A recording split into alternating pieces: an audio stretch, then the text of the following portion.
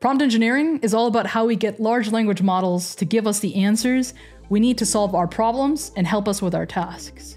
We face new challenges every day, and having tools like GitHub Copilot by our side can really make a difference in finding solutions. However, it's important to remember that these tools might not always hit the mark perfectly with their answers. That's why it's crucial to ask our questions in a simple, specific, and short way. This approach helps us get straight to the point and receive accurate responses. I'll share some tips and tricks on how to communicate effectively with GitHub Copilot while coding in Visual Studio. By using these strategies, we can get better help and make our journey a lot smoother. So let's get started. Let's start off by simply taking a look at the demo application that we're going to be working with throughout this video. I have a weather.json file, and here I have a bunch of countries. Inside of each country are some cities, and then months. We see January, February, March, etc. And each have a high and a low data point here. I'm actually running the application already. So what I can do is open up the browser, and then I'm going to hit try it out to try out this endpoint that we have here. It's a get weather forecast / countries. And when we try this out, it returns a list of countries that we have available in that JSON. So throughout this video, alongside learning some prompt engineering, best practices for GitHub Copilot inside of Visual Studio, we're also going to be adding and improving to this project. All right, let's start by writing some code. I want to create an endpoint that will return the cities of a provided country. As an example before, we have this one that returns the countries, but in this case, we want to be able to provide the country as a parameter. Now, when you're writing comments to leverage as your prompts, you want to make sure that you are single, short, and specific, right? But you don't want to be too short, right? If I just write some code, for example, it's probably not going to provide the best suggestions for me. In this case, it's not providing any suggestion really. But if I leverage this prompt as an opportunity to just explain what I want, in my case, exactly what I just said, return cities of a provided country, perhaps this will provide us a better suggestion. And actually, this looks like what I wanted to do. And we can just hit tab to accept this suggestion here. Awesome. Now what I'm going to do is run this. And we're going to wait for the browser to pop up. And we should now be able to test this. So I know we have Peru as a country here. Hit execute, and this is correct. It is now returning the cities of a provided country. Awesome. So you see here, it's definitely a balance of those three S's, right? Single, specific, and short. The more you provide prompts and the better that you are at explaining what you're trying to get at, the better responses, the better suggestions that you're going to get. And obviously, the more you do it, the better you're going to get at creating these prompts. All right, so let's now see how we can add some functionality to this code that has been created for us. What I'm going to do is select the cities endpoint that we just created. I'll do Alt / and ask it to, I need to make sure the provided country is in title case. Can you add that, please? All of the countries in our weather.json start with a capital. So if we were to provide a country with a lowercase, we'd run into some errors. So now I'm asking Copilot by invoking it with Alt / to go ahead and add that functionality for me. And it looks like it is actually doing it correctly. I'm gonna hit accept here. And what I'm gonna do is run this once more. And now when we go to our cities endpoint, I'm going to hit try it out. I'm going to try Peru with a capital. Execute. Works perfectly. And now I'm going to try Peru with a lowercase here.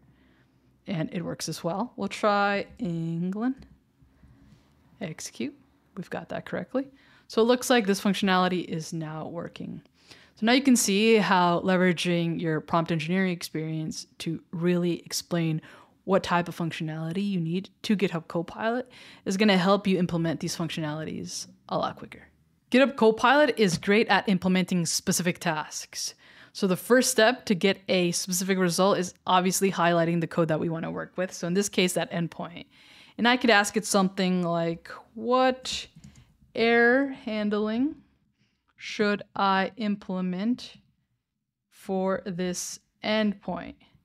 Now from experience, I'm thinking a null parameter, an empty parameter, something that's not formatted correctly, or a parameter that doesn't exist. And Copilot is telling us argument null exception, key not found exception, JSON exception, and a couple of other things. And because we were able to highlight the specific code, provided a specific task, we can also now preview the suggestions that it's provided. We're going to hit preview, and it's going to tell us what is actually going to change here. So I'm going to hit accept because these are all things that I do want to implement.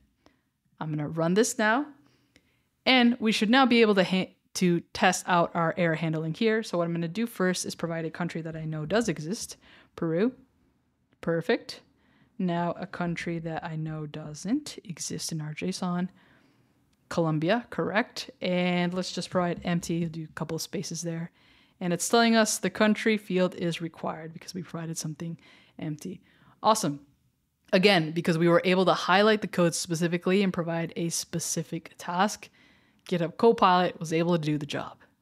All right, so GitHub Copilot does have something called / commands. And it has a bunch of pre-configured context and functionality that it can implement without you having to specifically outline what you need in your prompt. So as an example, what I'm going to do here is actually create a test for this get cities endpoint that we've created. Who here likes to test their code? Everyone at home should be raising their hand. We're going to do Alt / here once more. And what I'm going to do is say tests. And let's try not providing a prompt additional to the / command and see what it generates for us. Now, I do already have a test file, and GitHub Copilot will actually know that I have this file instead of creating another one. And it tells us here what it's going to add for us here. It looks like it's adding a get cities with valid country return list of cities. It's created actually a couple of tests here. Get cities with invalid country, get cities with null country, get cities with empty country. Okay, awesome. Now, I could add all of these, but we could also get a little bit more specific. So what I can do is go back here and then once again invoke Copilot and use the tests / command once more. But I can this time provide a prompt saying, create a test that uses Spain as the provided country and returns Seville as the city. Let's see what it does for us there. It should now just generate one test for us because we got a little bit more specific here. Get cities, return list of cities for Spain. Awesome. That looks like what we wanted to do. I'm going to scroll down here. Okay, so what I'm going to do now is go to test Explorer, and run all our tests here and see it worked for us. And awesome. We can see how / commands with their built-in functionality can help us accomplish things like creating tests a lot quicker. Something else I could have done to have gotten this end result here is given GitHub Copilot the reference to the file that actually has the data. So I didn't have to guess Madrid or Seville or anything like that, right? So what I'm actually going to do is erase this here. And I'm going to do Alt / here and then say test for country Spain and return the correct city from. And then in order to reference a file, we use the pound symbol. And we'll say weather.json because that's where our data is. And now it should correctly know that the city it needs to provide is Seville. Here it is. And I would have gotten to this end result, the suggestion, a lot quicker had I referenced the file. And this is something handy you should absolutely include in your prompts because, again, the more specific you can get, the better result. All right, let's talk a little bit about refinement, which is essentially providing an initial prompt and then providing a little bit more context to get the suggestion that Copilot provides as tailored as possible for the solution that you are looking for, right? I'm gonna select our endpoint once more. And let's use another / command. Let's use the optimize one, which is going to analyze our code and provide any improvements that Copilot thinks would actually make a difference in our project. Here is the optimized version of your selected code. It looks like it's going to remove, yes, it's removing the try catch block. And it's also replaced linked with a for each loop. Interesting. Okay.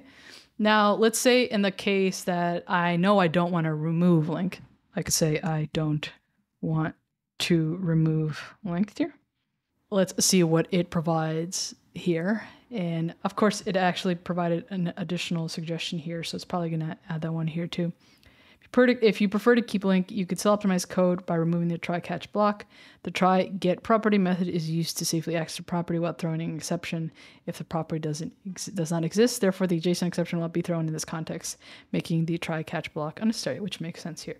So pretty good. Had I provided in my initial prompt, so let's do this once more. Let's say optimize. So let's now think about refining our prompt, right? Yeah, let's say how to improve this code. Do not remove link. I need to keep it for readability purposes. Let's see if we can get to that last suggestion in sort of a quicker way because we provided a better prompt. We refined our prompt here too as well. So here is the optimized version of your code. And let's see what it's telling us here. The main change here is removing the try catch block to only cover the code that might actually throw a JSON exception. Awesome. So it looks like it is actually working here for us. Also, it's worth noting that the toList call at the end of link query will cause the entire sequence to be iterated immediately. If the sequence is large, this could be a performance issue. In our case, we have a small data set, probably not going to be an issue, but something to consider if you have a large data set. And awesome, you see how we got to what we kind of wanted to get to in the first place a little quicker by refining our prompt. And again, this is just a skill that you're going to pick up the more you leverage these tools. And of course, Copilot is not only great for generating code and having a back and forth with questions, optimizing, and things like that. It can also help us improve our documentation. I'm going to open their Solution Explorer, and I have a README here, but it's a terrible README because it doesn't have anything in it. What I'm going to do here is clear the chat, and I'm going to provide the name of this file, which is README. This README here, actually. We can reference a file using the pound. And I'm going to say, how can I improve my README? Since I am referencing the file that I actually have open here, it's going to be able to understand where it needs to add these suggestions. A good README file typically includes the file link sections, the project title. It says you already have this, and it's providing other things that we can additionally insert into our README, which is fantastic because documentation is important, right? I can hit preview here, hit accept, and we've got a much better README than what we had before here. We can also use ghost text, so I can say, this is a .NET API provides weather information for travel destinations it is part of, and I'm assuming it was trying to suggest a project link here.